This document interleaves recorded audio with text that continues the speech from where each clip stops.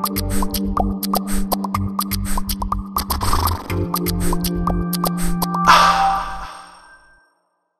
there, Jim Johnson for Accent Help here, and I want to talk a little bit about the American intonation pattern as it's commonly done.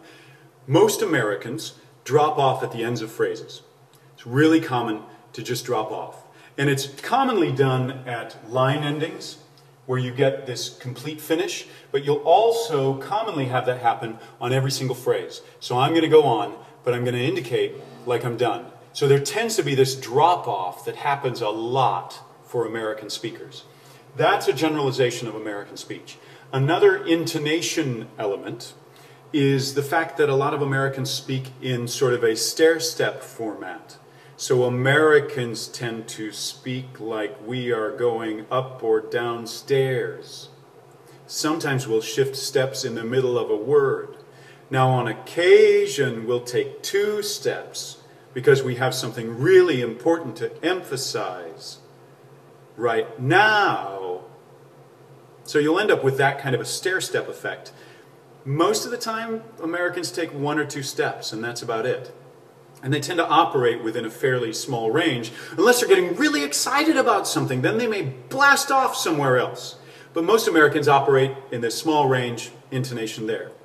Now, there are some other American intonation patterns or elements to intonation that are not uncommon. There can be a little bit of linking together, especially dropping of some sounds in some accents. That's commonly thought of for a lot of urban accents, a lot of cities that there's sort of a lot of blending some things together like that, where the words sort of lose elements because they're blending together. You'll also think of that perhaps with African American vernacular. New York is a strong stereotype. Most urban centers it will be a stereotype. It's also a stereotype of many southern accents in general too.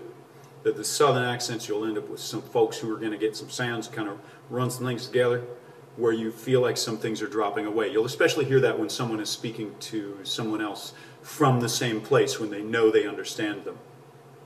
So, one other intonation that I want to make mention of is a tendency for some Americans, and it tends to be associated with Southern California, to be uptalk at the end, where you move up. It almost sounds like everything's a question. If you tell it, think about that, kind of happening, right?